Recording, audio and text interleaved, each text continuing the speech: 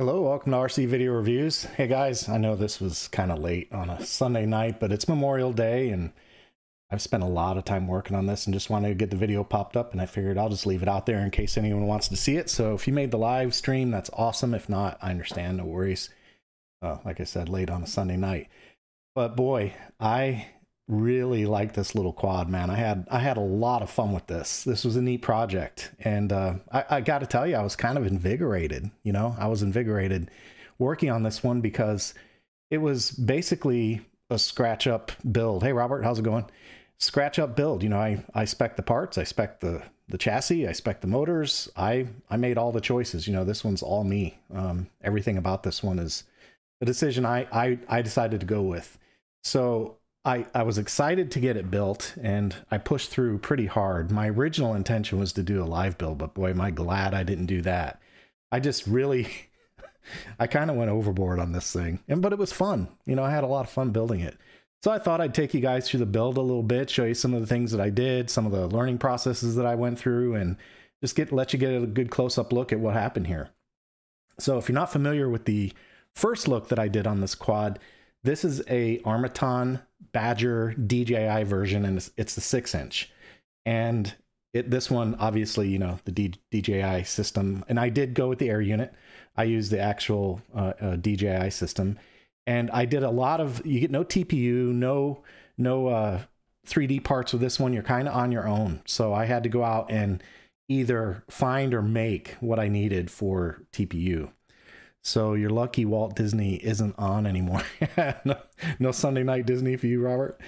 So anyway, yeah, let me just move these goggles out of the way. I just kind of did that for scenery. I'll move those and kind of clear the desk a little bit, make room for the quad. That's the guest of honor.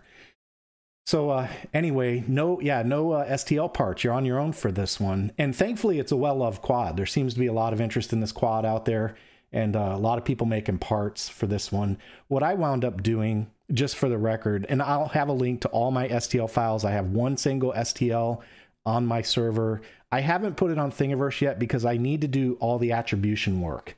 And what I mean by that, for example, is that I have one single STL file, but it includes the DJI TPU mount. I didn't, before I put it on Thingiverse, I got to do attribution. I got to give the guy who did this credit.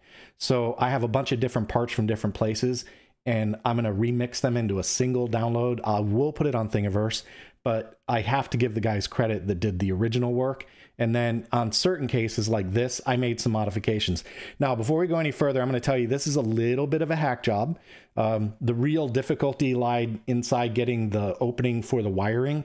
So it's a little bit of a hack if you look real close at the STL, but outside it's perfect. It's structurally sound, so I don't care. It's free, no complaints. But it works. It's definitely solid. The only thing I had to do on the back right here with the openings right here is I had to use a soldering iron to open up the holes for the zip ties to hold on the Immortal T. But that was it. That's all I had to do. And other than that, it came out really well. So let me start walking you through it a little bit. And let's see, Ram Jam, how you do? Beautiful build. Thanks. Rallyman, hi, how you doing? So yeah, let me, I'm going to take it apart. I've already done most of that. So I'm going to take it apart and show you guys what's going on underneath. And I'll walk you through the STL parts and all the other little goodies that I did. I've already done most of this, so I'm not going to be doing this for very long, just 2 screws.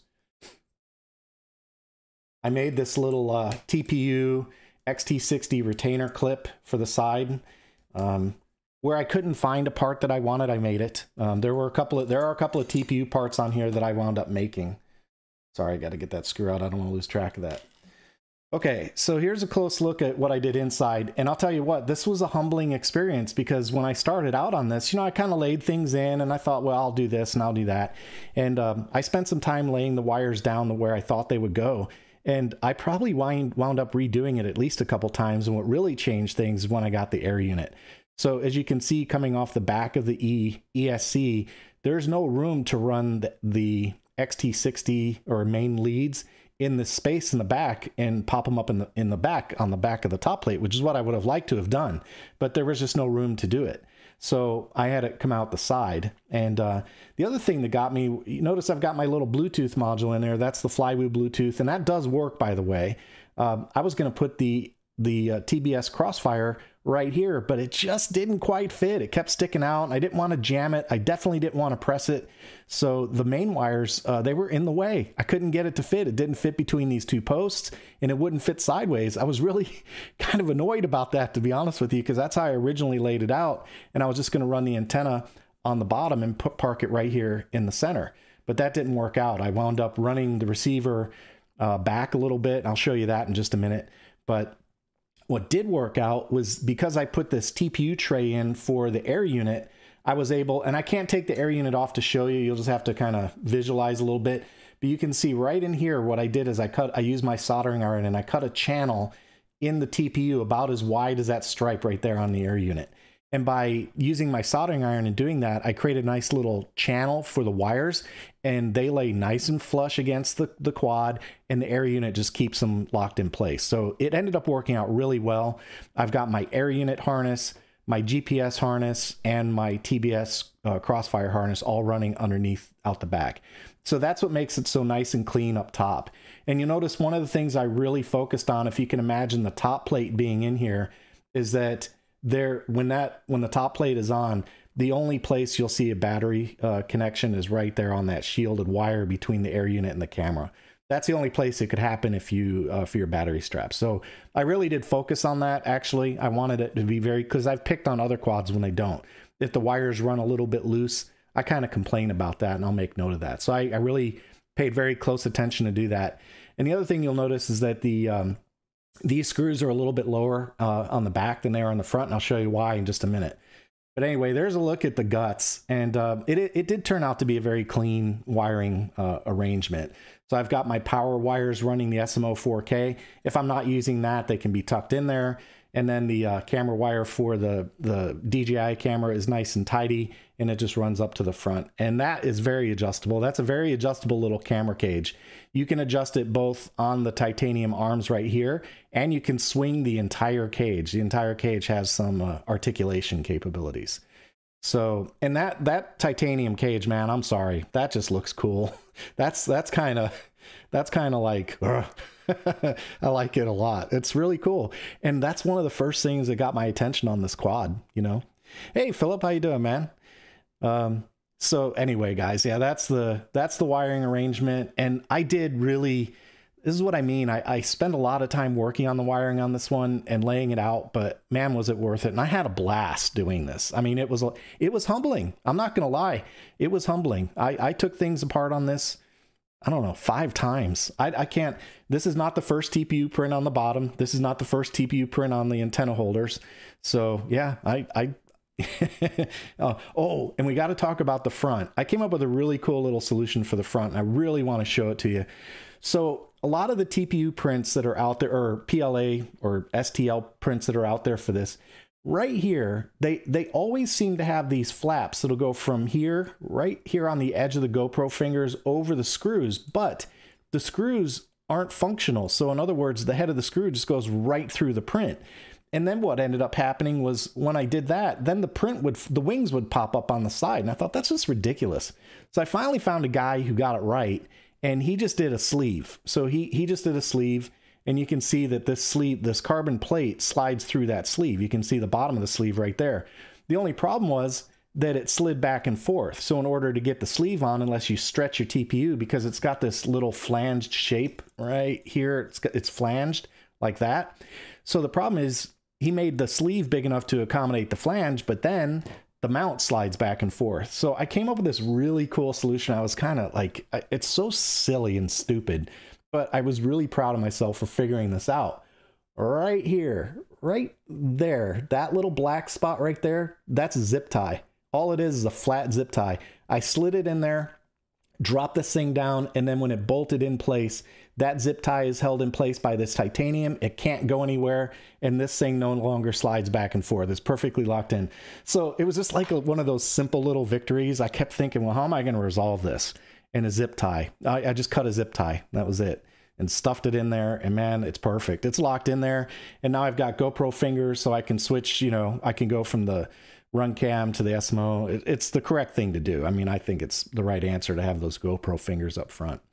And then, of course, I did the motor looms, and let's see, on the side, on the back here, this particular GPS, or not GPS, I'm sorry, the antenna and GPS and Immortal T holder in the back, they're designed to accommodate the antenna wires. And I want to show you real quick, in case you're familiar with DJI, you know that these MMCX connectors love to pop off. So this design is really kind of cool because they have a metal brace. That's a metal brace right there, and that thing is holding, that antenna cannot come off. That MMCX cannot come off. And then up front, the air unit is held up front by posts here. So it can't slide forward, it can't slide aft. That means the antennas are going to be on there. The only thing I had to do is keep it pressed down on the TPU, and I did that with a little bit of that LLPT tape that I found from Project Farm. So anyway, that's the top of the quad, and yeah, I agree, it's really clean. And then I'll show you the antenna tips too. This was actually shown to me by Robert and Elias. One of the guys chimed in, and he mentioned taking heat shrink and then attaching it underneath a motor mount, that's fine, that worked. And then Robert and Elias, they said that they use zip ties. They put a zip tie in the arm, and then they run the zip tie to the antenna and heat shrink that. So that, I like that look. It came out pretty clean, but that makes really sure that antenna is not going to get up into the prop wash no matter what. Yeah, Ram Jam says you got to love the look of a fresh build before it's been abused. I know, I was looking at pictures on Thingiverse, you know, and checking out different pictures, and I kept looking at them like, oh, so dirty, and I don't want this one to get dirty. It's just so pristine right now, right? Everything's very clean. No marks, no char, no nothing. It's all just really clean. So anyway, there's the top half of it. And again, I've got the Azure props on here, and I will be running the gem fans. I've been thinking about those gem fans, and even though they're less efficient, they also 16 amps less at peak, you know, so I keep thinking about that. I'm going to run those gem fans on this quad, and I want to see how it does. In terms of lift, I know it's not going to be a problem. So anyway, there's the top half of the build, and yeah, I'm really digging this thing. I think it really came out very clean. It's a nice clean build. And if you don't know, I'm using the iFlight Success F7 V2 DJI board, and the DJI did work. Oh, big tip on that one. When I was configuring everything, I got MSP set up. The air unit was bound to my goggles already, and everything worked very well there, but I wasn't getting OSD, and I did have the OSD turned on. So I kind of struggled with it. I thought, well, what did I miss? Because it's a harness. There's no soldering on this one. Because this is a DJI controller, it just uses a harness. There is no soldering. So I kind of kept thinking it must be a configuration thing that I'm missing somehow. So it turns out it was firmware. I updated the firmware to the latest Betaflight, and as soon as I did that, the OSD popped right up on the goggles with no other changes in Betaflight. So there you go. Props, gem fan, yeah. And Robert, yeah, that's the other thing. When I was doing the motor testing, I told Robert in Discord, these F-90s, man, they're sweet. They're so quiet. Man, the bearings on these F-90s sound really, really good. I think this quad's gonna sound great. But the motors, these F-90s, man, they sound really good. Real good. Okay. So that's the top, and I'll show you the bottom now. The bottom, I originally put foam pad arms on, but then I found these feet, so I printed those instead because, you know, a little bit of color coordination, what the heck.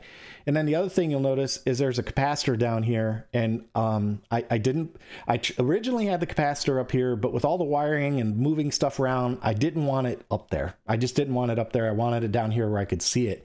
And then Robert made a comment to me in Discord. He goes, are you worried about contact? And actually, I'm really not. When I look at this from the side, man, there's a good ½ an inch at least of clearance from anything on the ground.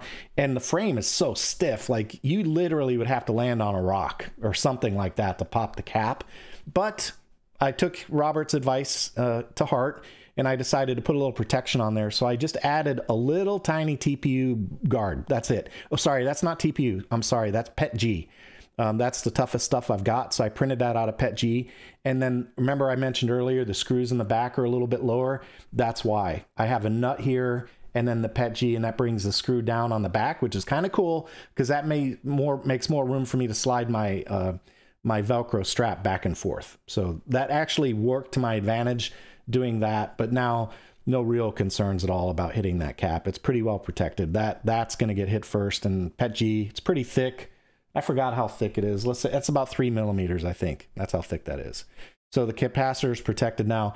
And if you're wondering, no, I couldn't lay it down. I really tried very hard to lay it down, but I was afraid I was going to bend or break the legs or rip it off the pad. So I just stopped fooling with it and I left it alone and just decided to put a guard over top. And then here's another one of those things that I was kind of really proud of. This is a John made part. And I'll show you underneath here real quick, but I'll show you why I did this too. This is actually kind of a trick part. It's more than meets the eye, but I'm going to pop it off and let you get a look at it. So this is not part of the kit. I made this, and that will be in that STL kit that I was telling you about. So if you decide you need an Armattan and you want to arrange your wiring the way I arranged mine, I'll give you a look at how I manage this underneath. Okay, so remember what I told you is that the wires come, the air unit is right here. So the air unit, the wires for the Crossfire come out right in front of the air unit, and the Crossfire lays in here nice and neat, and I have a nice little arc right there to bring the antenna out to the back. So that actually worked out really well because if I need to, I can get to the bind button with just 2 screws. It's right there. I like the lay of the antenna wire. The receiver is well away from the rest of the components. And then this is just a nice little beauty cover, but check this out. Here's the trick part. On the bottom, I printed PLA, and the reason there's black there is because I was using black PLA that didn't work. So it was stuck to the bed apparently, or in the nozzle, but it doesn't matter. It's not burnt, but that's PLA. And then after I printed about 3 layers in PLA to give it rigidity, then I switched over to TPU so it would be color matched for the rest of the quad. So that lays on there real nice and tidy. And that kind of hides the receiver in the back. And also there's airflow. You guys know how I am about airflow. So I made sure to make sure there was airflow, and there's a little cutout there for the antenna wire. So like I said, I will put this is in the bundle that I'll make available to you guys on that single download. And you can use that if you want. And then as far as these screws go, I just want to point this out. Give me 1 second. Let me just tighten that up. These 2 press nuts that you see, the 2 silver ones, that's not part of the kit design. So they didn't, I use those because that's where I screwed my TPU mount down to the plate. So there are a couple of screws going in through here to these 2 press screws. And so this little design is meant to go over those press nuts. They did have spares, so I had spares to do it. No problem. They came with the kit. So if you get a kit and you want to follow this arrangement, you will have the extra press nuts to do that. And you just use a couple of screws to go in from the top, and that holds the plate down and gives you a little extra place for this plate to mount on the back.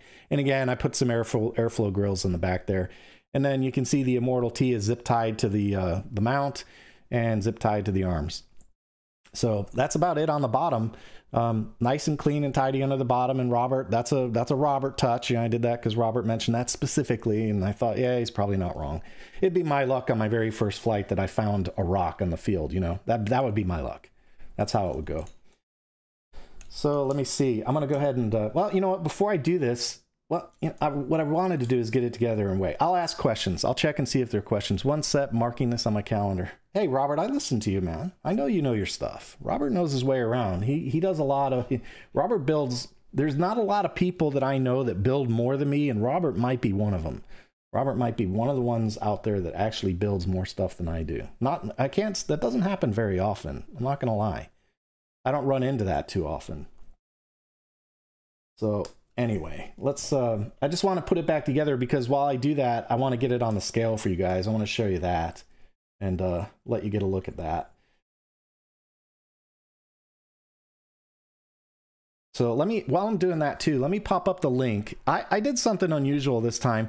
I put the link in the video instead of the description. And my theory behind that was that There are a lot of people out there who watch, you know, they'll go look at the description, they'll watch 1 minute of the video, they'll grab the STL, they don't even leave a comment and say thanks. And you know how I know that is I can see my file logs. I know what people download from my server. I don't know who's doing it, but I know what happens.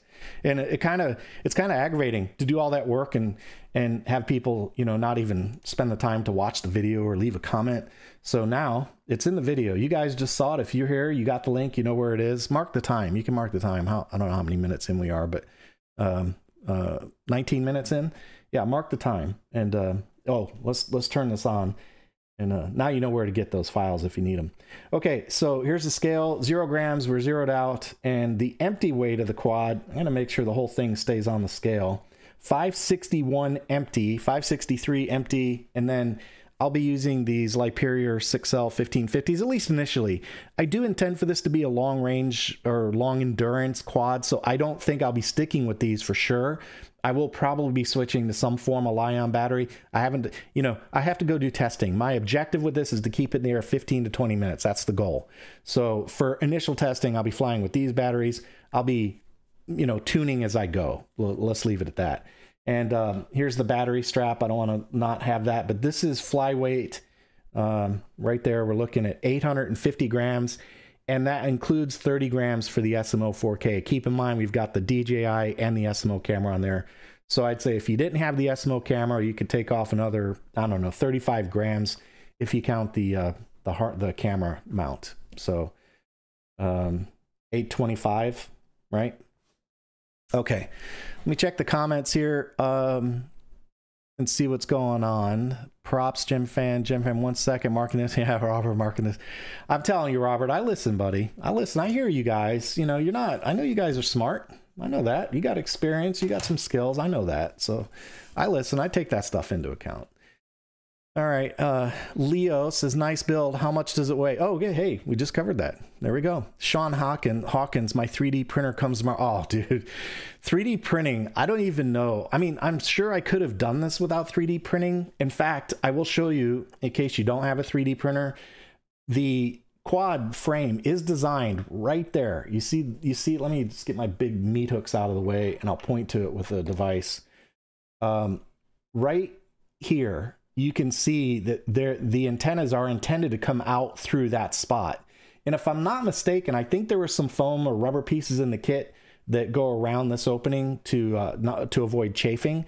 But yeah, the antennas were intended to come out right there. So no, you know, they did prepare for that. The only thing that you would have been on your own for is GPS. They didn't make any provision in here for GPS, but the antennas were accounted for. They gave double-sided foam tape for the air unit, so that would have been acceptable. And then as far as the front goes, it's a DJI air unit, so they probably said, why would you stick another camera on there? And that's true. The only reason I'm doing this is because I want to use this to compare cameras. Honestly, when I'm all done with all that, this will probably all come off, right? I'll probably just fly the air unit and use that for recording only. So, but I'll tell you what, man. Oh, that. I don't know what to do about the zip tie, I guess. You know, you could zip tie that. It doesn't look as cool, though. Let's be honest. It doesn't look as cool. And I actually designed this with a little bit of thought. It's round on the outside for a nice clean look and aerodynamic. And then up front, you pull the wires out and then the pressure for the lead comes back. So I beefed up the back section a little bit. I was actually trying to think my way through it and try and make it functional. So it's effective. It works. It seems to be working. I did spin the props up and, you know, it's doing a good job keeping everything out of the prop arc. So no issues there. But yeah, you'll have fun with that 3D printer. And if you haven't been there yet, Sean, our Discord server, we got some guys who know some stuff about 3D printing. So don't be afraid to pop into Discord and ask about if you need some help. There are baby blue zip ties at Michael's. Baby blue zip ties at Michael's. Yeah. So if you need that. Oh, and by the way, I did in the description, I put some extra stuff in the description for you guys. On the In the description, I added a link to these. I'm still getting used to these. These are ceramic tweezers. I got these because I got really freaking tired of burning my fingertips soldering small stuff. So I did use them during the build, and I'm not gonna lie, I switched back to my fingers a couple times, but you know, I still have to get used to them. So there's a link to these. They were like $7. They are handy for small parts, man. It was very useful to have these. So they're available. I did put a link in Amazon. I normally don't do this kind of stuff, but I put a link for my filament. So if you like the blue that I used, I put the link for the filament in there. I know it's off a little bit from the props, but that's as close as I could come. You know, filament's a little spendy to buy multiple different rolls to figure out, you know, which one works the best. But maybe a teal TPU would have been better, maybe.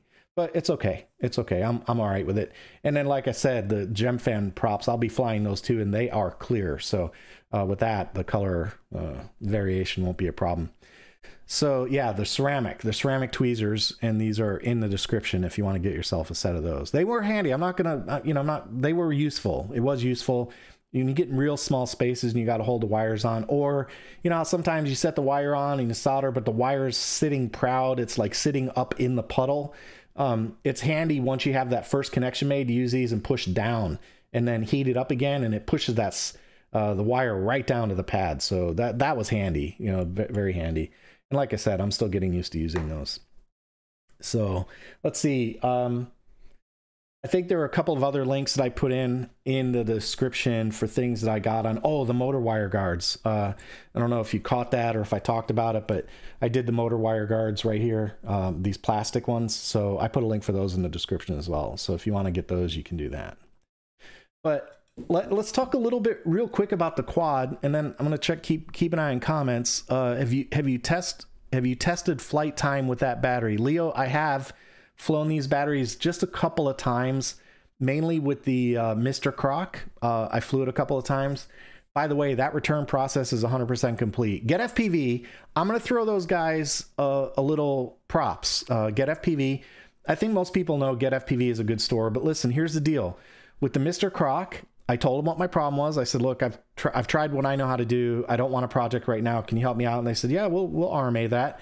They sent me an RMA, and I sent the part back, and within a day they refunded my money. No complaints. And to me, that's good. You know, they didn't want to bust my chops. They said, well, as long as it's not broken and you didn't trash it, we'll respect an RMA. And they did. So I got to give them props for that. I already got my money back. But yeah, I flew these 6S on the Mr. Croc, and I'll be flying them, obviously. I did fly him on the Sector 5. By the way, I took that one out because I wanted to talk a little bit about the Sector 5 too, but I have flown it on this one as well. I haven't done any measurement effort. So if you're asking questions about the 6S versus, say, 4S, I don't have an answer for that just yet. I'm working on it, and I will continue to work on that, but I don't have an answer on that just yet.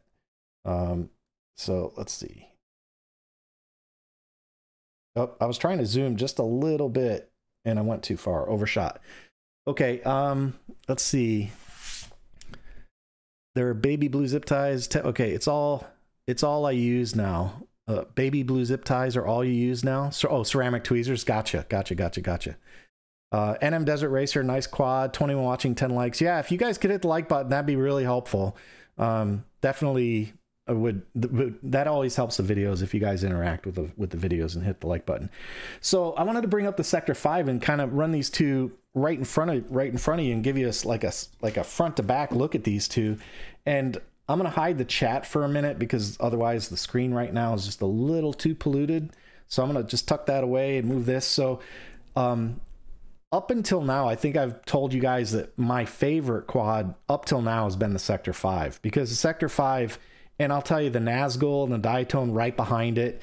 But this thing is just really good. It flies well. It's got good, reasonable flight time for what you're doing. The DJI integration is perfect. The return to home works fine. I mean, this is it's a good quad. And I kind of think that this one may take over because it's bigger. It's got a little heavier lifting capabilities with the bigger motors, the F-90s. And, you know, I'll be able to put a bigger battery and just fly a little longer. But I would definitely consider these to be very equitable in terms of what they're capable of doing. But I can tell you right now, I really do expect to be flying this one quite a bit more. To be honest, I expect to be flying this one quite a bit more. I mentioned the GPS. I use the BN880. I did not connect the compass. You don't need a compass in Betaflight. I don't even know if Betaflight uses the compass, to be honest with you, but I did not connect the compass. I know the GPS rescue works just fine using just the GPS, so I'll be sticking with that. But anyway, I just wanted to give you a little side-by-side and tell you that I think, you know, by and large, the Sector's a really good platform. I think this will also be a very good platform. I think it'll be equitable and with maybe a little bit more carrying capability. So Leo, these are the F-90. These are the F-90 1500 kV motors. I believe the link for these is in the description, but I did a bench test on these and I ran the Azure 3-bladed props against the Gemfan 2-bladed props. And these things pull like a freight train, right? What was it? 2,000 grams of thrust, 2,100 grams of thrust. Give me a second. I'll pull it up and look. I've got it handy. Give me just a moment. In fact, I will, I'll pop it up on the screen and let you guys see it. That would be good. So let's see. Here we go. Results. Give me just a second and I will pop this up on the screen for you.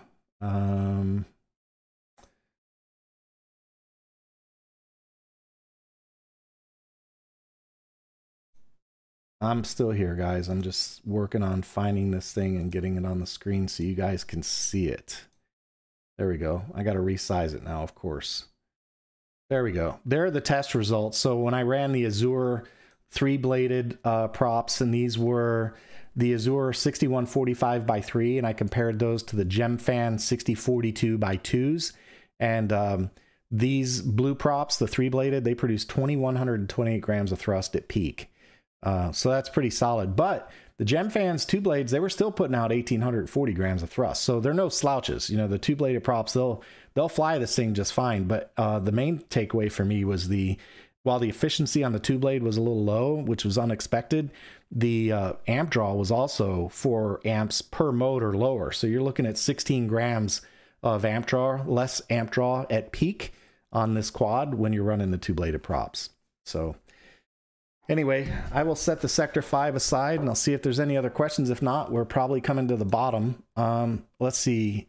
RC, hello all. John, I just checked out the link for the tweezers. They are out of stock, so we need to look for another item on Amazon. Are they really out of stock? I can't, really? Come on, you got to be kidding me. I'm going to look. That's unbelievable. I've done that to RC shops before, but I don't think I've done it to Amazon shops in the past. No, they're not out of stock. It says out of stock right here on my screen. It says out of stock, so I'm not sure, buddy. I'll paste the link in again just so you guys have it, but where I'm looking right now, it says they're in stock. So let's see. Oops. Sorry, a lot of buttons back here. They look like they're in stock to me. The link, now I'm in the US, maybe that's the problem. I'm in the US. This link is for the US. So Robert says, I think you like the Armattan better, less wind rejection for the weight and 0 props in view. Yeah. The props, that's the other one. I don't think the Sector 5 has props in view. No, it doesn't. It does not have props in view. But yeah, weight carrying capacity, a little heavier. And those F-90 motors, man, they're solid. The F-90 motors, those things, they're pulling hard. 2,100 grams of thrust. I mean, that's 8,400 grams of thrust. The thing only weighs 800 grams. So one motor could carry 1-to-1 power to weight. So yeah. All right. I don't see any other questions or any other comments, so that's probably a pretty good stopping point for us. I would ask you guys again, you know, if you wouldn't mind, hit the like button. That really helps video placement. It lets YouTube know that you guys care and you like the video. So if you could do that, that'd be great. The other thing I'll do is I'd like to thank our patrons on RC Video Reviews. You know, the patrons help me fund projects like this. They help me, you know, they take some of the financial burden off. So by doing it, I can put these kinds of things together and show you how things work. And if you're willing to help the channel make content like this, patreon.com is a good place to do it. You can go to patreon.com/RC Video Reviews. And for $3 a month, I've got a cup of coffee tier. You can kick in and help me. And, you know, I do things like this because I have that kind of help. So I just want to make sure I give a big shout out to my patrons and say thank you. And that's it. I think that's it. I don't see any other questions, so I think we can wrap this up. Thanks for watching the video. Thanks for popping in on a Sunday night. I hope you guys all have a peaceful Memorial Day weekend for those that celebrate Memorial Day in the US. That's all I've got for today. Take it easy.